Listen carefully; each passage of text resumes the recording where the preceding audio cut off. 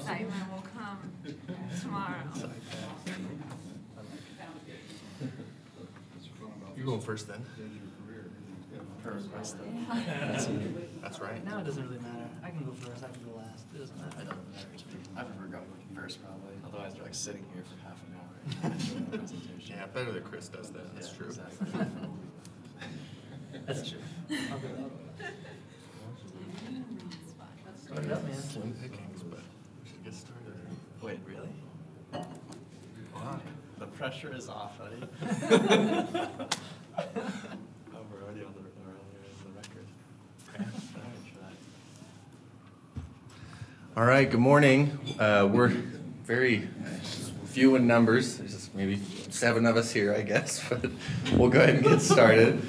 I'm just going to briefly introduce both of our speakers today. We're excited to have 2 of our residents talking to us. First, we're going to hear from Marshall Huang. He's one of our first years or PGY2 residents, and he's going to talk about passing on Cypass. So I don't see any Alcon reps here, so that's good. And then we're going to hear from Chris Bear. He's going to talk to us about the ocular hazards of trumpet playing. We all kind of got our hopes up that there would be a live performance, but Chris Bear's not feeling up to it today. So excited to have both of them. Take it away, Marshall.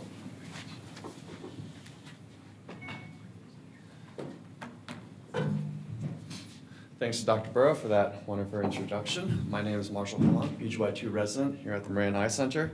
And today I'll be talking about Cypass and why we decided to pass on it.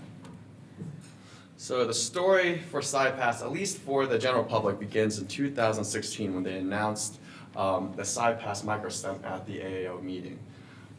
This was approved after 2-year data suggested that it was safe with no significant adverse events. But then the story changed 2 years later, less than 2 years later, in 2018 when they decided to withdraw the Cypass microstent. They cite in their release that at the 2-year post-surgery group, there's little difference in endothelial cell loss between the Cypass microstent and the cataract surgery only groups that were the controls. However, they extended the study to from the Compass to the Compass XT trial, where they collected an additional 3-year data on the adding on to the 2-year data they initially had. At 5 years, they showed a statistically significant difference in endothelial cell loss compared to the group that was cataract only. This was really the only adverse event that they cited, and because of that, they decided to withdraw the Cypass.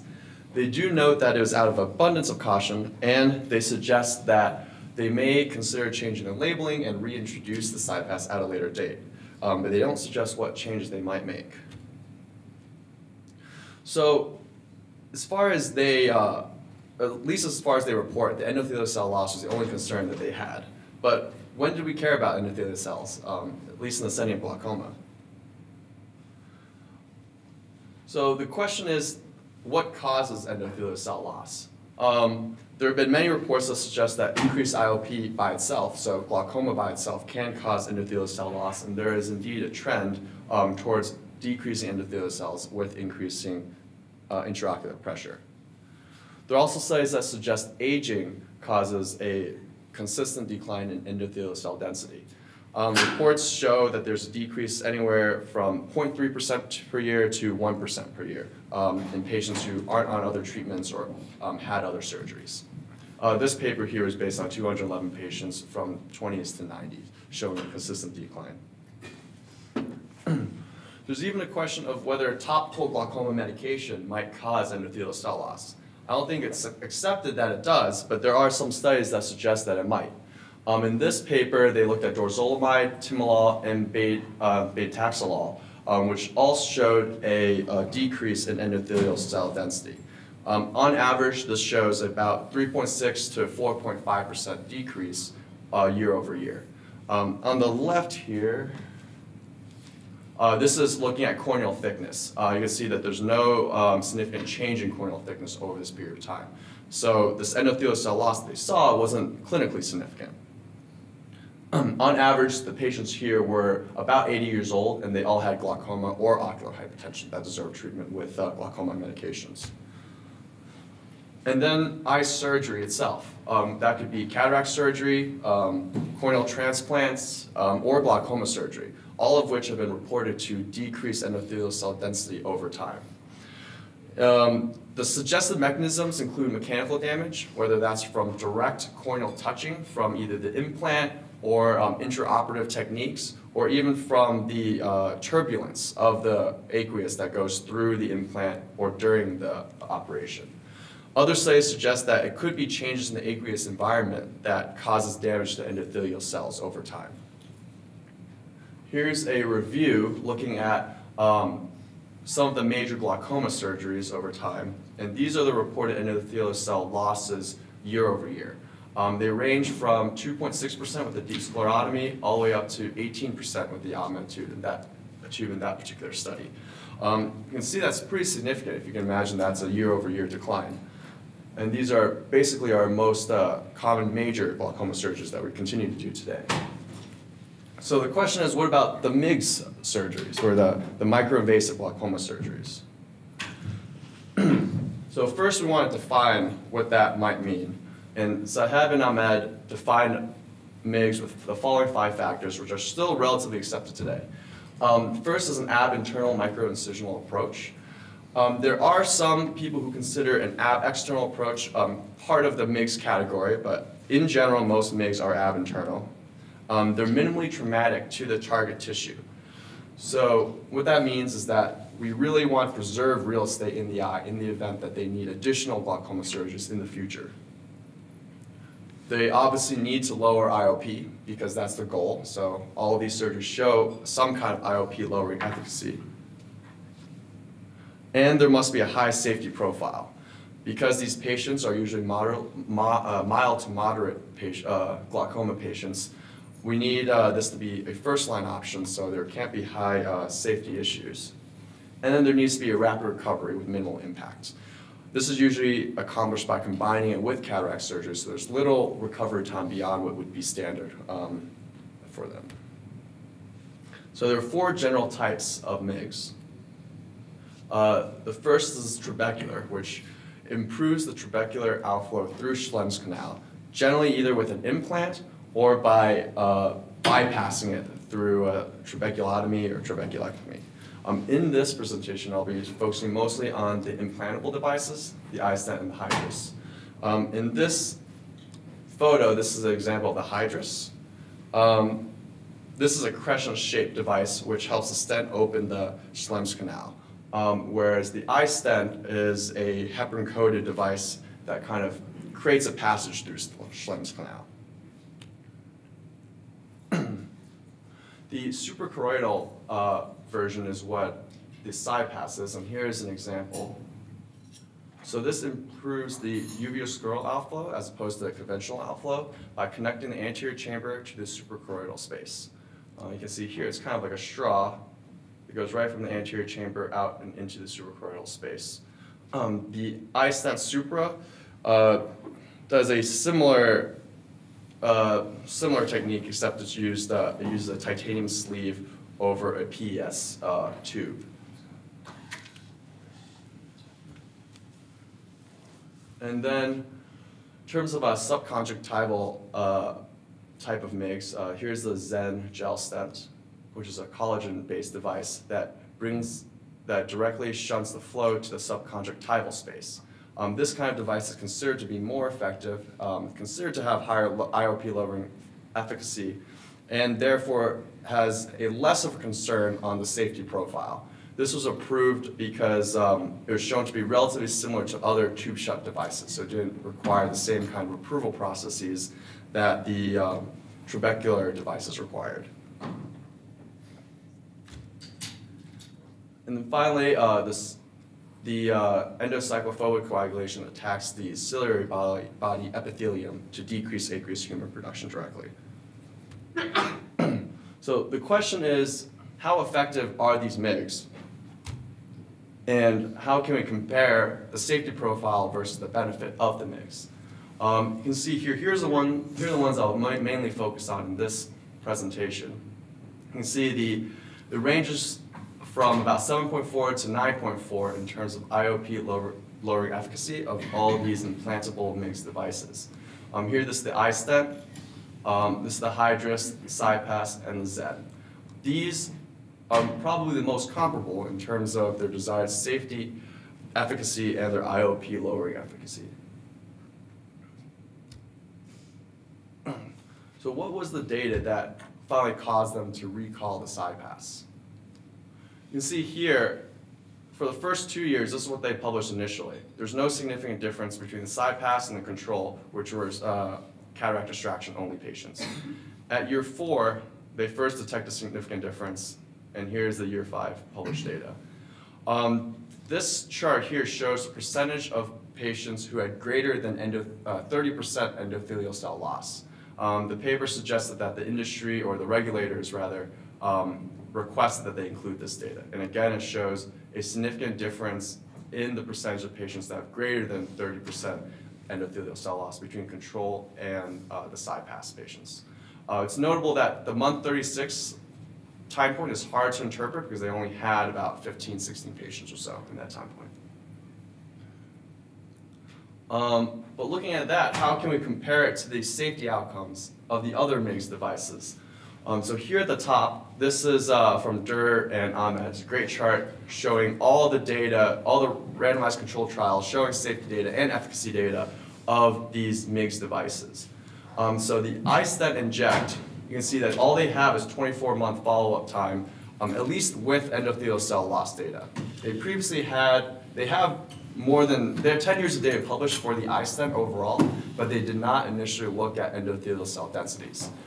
So all we have is 24 months, which shows no significant difference. They don't show the p-values or anything, but you can believe that. The Hydrus microstent showing also no large difference between the treatment groups and the control groups, and not a large difference in the number of patients with greater than 30% endothelial cell loss. But if you see here, there's almost double and almost triple in these groups.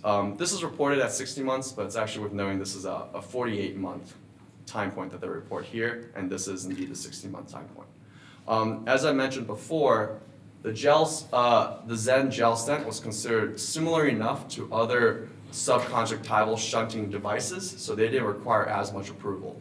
And therefore, they only have 12 months, and this was only with 11 patients or so. So not much safety data for the Zen. So this is the raw data that was published with the Compare XT trial. It's kind of a busy chart, but I want to draw your attention to right down there. So this is the 24-month time point. Up here, this shows the endothelial cell densities that they measure. This is the change, and this is the percentage change. So overall, you see a 12% decrease and a 9% decrease compared to the microstent group and the control group. Not only, it's only until you get to year 4 and year 5 they see this significant difference appear. And as I mentioned before, we really don't have any data at all for the other devices. And if you look at just the data up to the 2-year time point, which is all we have for the other devices, it's about the same as what the other devices report. And then again, this highlights the 60-year time point. This is what they reported in that last chart. It's the 48-month, but showing the same information. So here, this again shows the proportion of eyes with greater than 30% endothelial cell loss. If you note down here, there's no significant difference here. It only appears at month 60, where it's not even statistically significant based on this analysis, but definitely approaching it. And in this paper, they separate also how many rings are available in the Cypass device. So I'll explain that in the next slide, but basically there are 3 retention rings that you can visualize as you implant the Cypass. In this case, they separate the people with less than 1 ring available, so no rings available, 1 ring available, and 2 or more rings available. And you can see not so much difference here, but as you move to years 4 and years 5, you can see that the difference in the percentage of patients with greater than 30% endothelial cell loss is significantly different, 3 or 4 times more with the patients with greater than 2 rings available. It is worth noting that they recommend implanting the device with 1 ring available. And if you do see multiple rings available, especially early on, you can consider moving the device or trimming the device, which they did in the study. In this study, they showed that there are 3 patients with focal corneal edema, but not corneal decompensation. There are also 4 patients that required trimming of the Cypass implant. Usually trimming was done if it was found that more than 2 rings were seen within the first postoperative week. And here is a chart kind of showing the last table's data. So here's a control, which they took the endothelial cell densities of patients 6 months into the control, so 6 months after cataract surgery. Here's a Cypass overall, showing a statistically significant difference between the endothelial cell losses per year. And here, this is no rings, 1 ring, and 2 rings, and then 3 rings available, showing a trend towards increasing endothelial cell loss as you have more of the Cypass protruding. Again, this is what they initially published as a recommended implantation technique, 1 ring available. And the difference between control and that 1 ring is about 1% difference. It's also worth noting that the control that they publish here is only 0.36% endothelial cell loss per year. As I mentioned before, even the natural course of aging, they publish 0.3 to 1% endothelial cell loss per year. And these are patients that have undergone cataract surgery in addition to their normal aging process. Previous studies have reported much higher endothelial cell losses in the control itself. So here's an example of what I was talking about with the implantation. Here you can see 3 rings, 1, 2, 3 retention rings available. This is the collar that sits in the front. And here is optimal implantation position. 1 ring available right here, and the collar that's at the level of the Schwalbe's line. And it's important to note that there shouldn't be any contact with the corneal endothelium, because that would require either trimming or replacement of the device. And here's another view. This one shows no rings available, and this here is implanted at the collar. This is the anterior chamber OCT, showing the implantation of the device going into suprachoroidal space.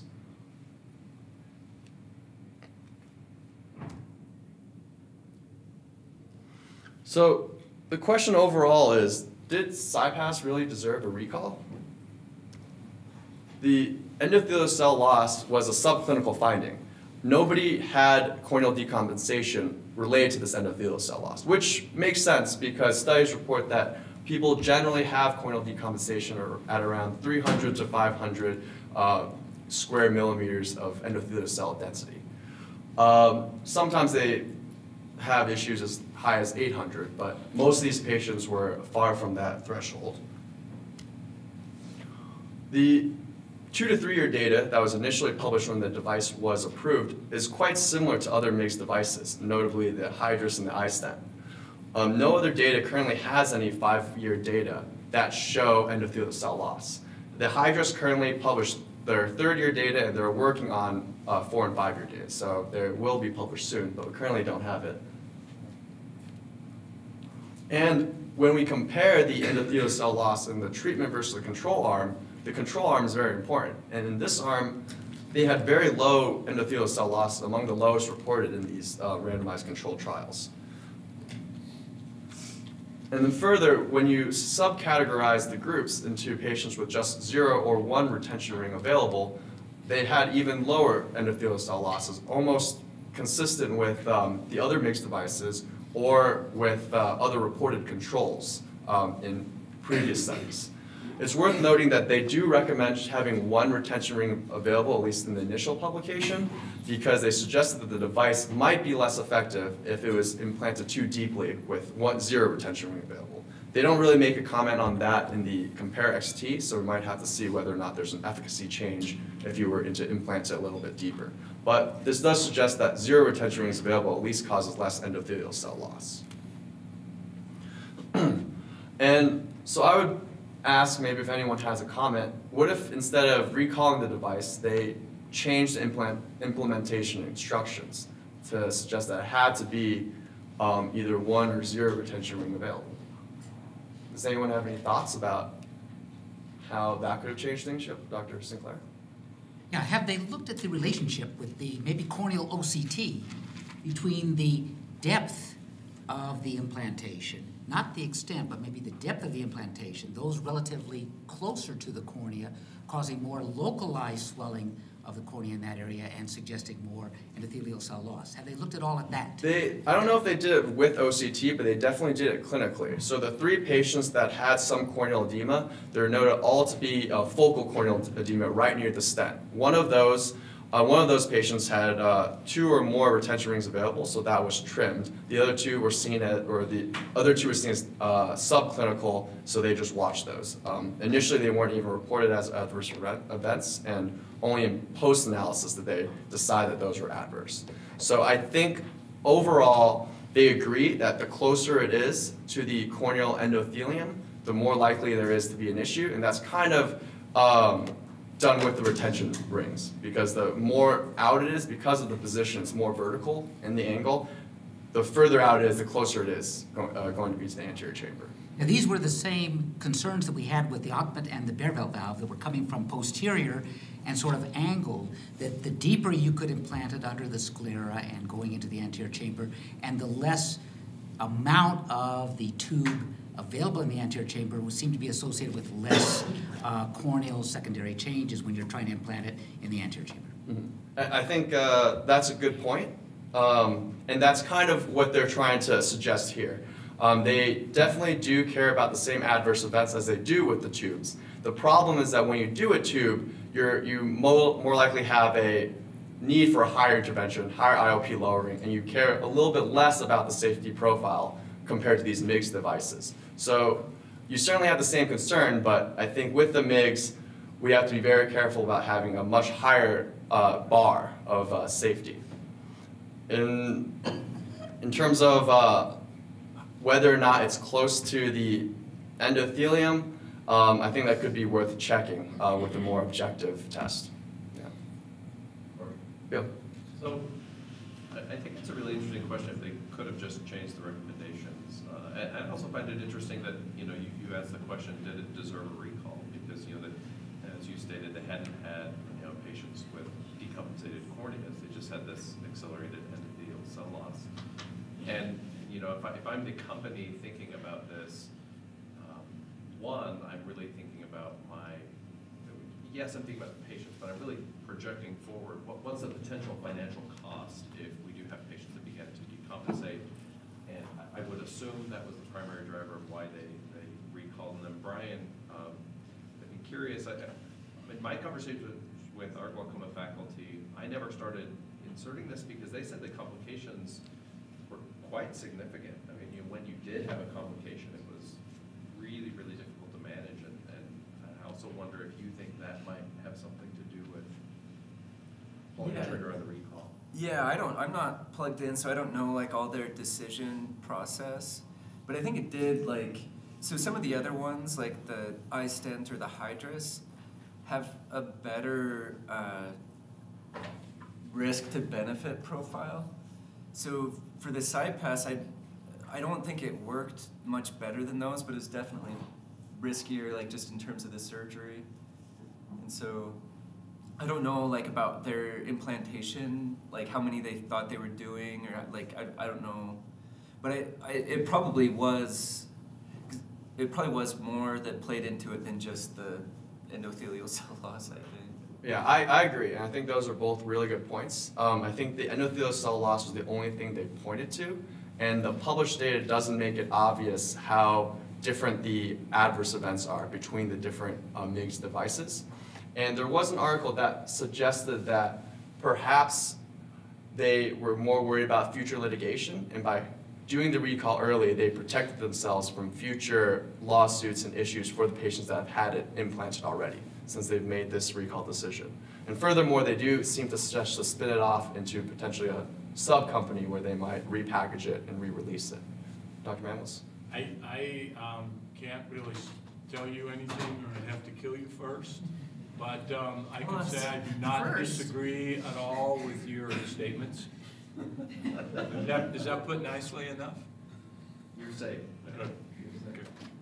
Okay, very good. And I think it's worth noting that oh, sorry, yes. No, one more. We've always done microstents and stuff in the superior quadrants because that's where we did the trabecular. That was our history. But that's where patients rub their eyes and may be distorting the stents more. Has anybody tried surgical procedures below? I'm not sure, actually. That's a good thought. I hadn't thought about the eye rubbing component. Yep. Dr. Eric. Any patient, do the studies show any chemistry studies at all? They do, yes. Chemical decompensation, even though you look grossly at the slit lamp, but sometimes you get early, you wouldn't know unless you did. Yeah, that's a really good point, and almost all of these studies do indeed look at pachymetry, central pachymetry, and they don't show any significant corneal thickening associated with the endothelial cell loss. And again, that's not necessarily unexpected because most of these patients still have well over 1,000 cells per cubic or square millimeter of endothelial cell density, but they don't see it in our data. And yes? Just one other point with these mixed devices is when you do run into a complication, how hard it is to fix it. So how can you get any of these devices out? That Cypass is particularly hard, I think, to get out, and I Yes. think people have struggled with that.